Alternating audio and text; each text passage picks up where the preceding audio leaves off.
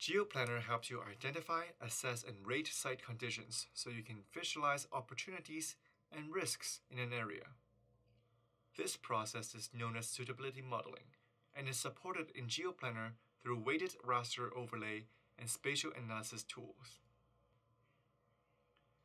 Let's say you're working on a forest management plan. You need to identify areas at highest risk for fire.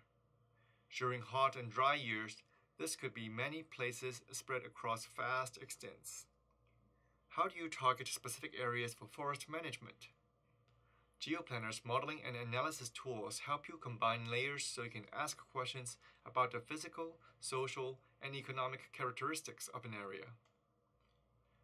To assess an area for forest management, here we'll fuse the insect and disease risk, wildland fire potential, and woody biomass layers from Esri's USA Landscape Weighted Overlay Service to produce a fire risk assessment map. You can assign a weight to each layer to control that layer's importance within the model.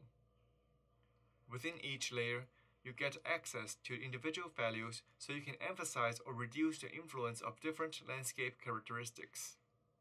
In this analysis, the more orange and red, the greater the risk of fire.